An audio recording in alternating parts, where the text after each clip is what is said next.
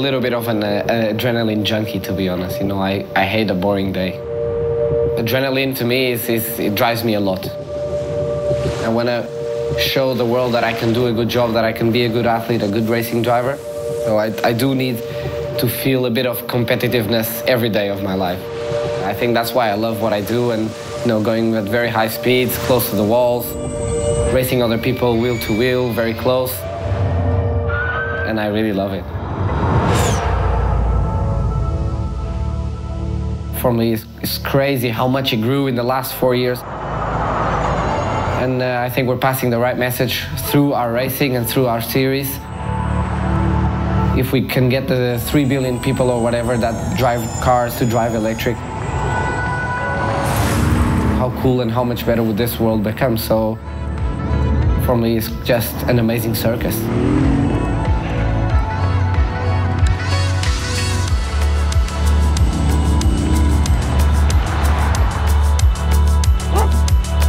Coming home to me is really special, it's really important, so I don't get to come home a lot.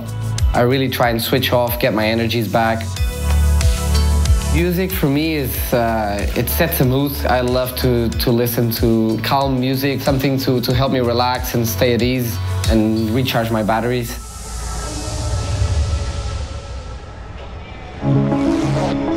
It's a super competitive grid, so you really need to be sure you're ready.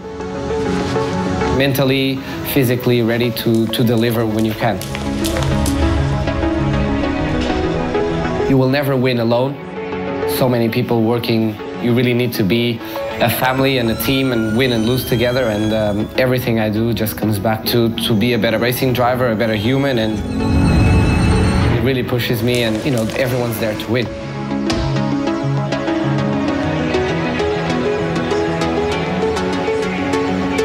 Music really makes an impact on how you feel. It gets you fired up, you know, it gets you ready to fight, to prepare your mind for what's coming ahead.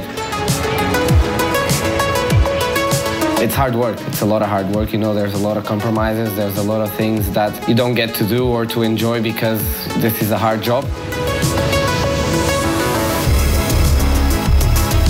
When I finally get to sit in a race car where the seat is molded to my body and everything just fits like a glove, and I put my hands on the steering wheel, it just feels, it's where I love to be.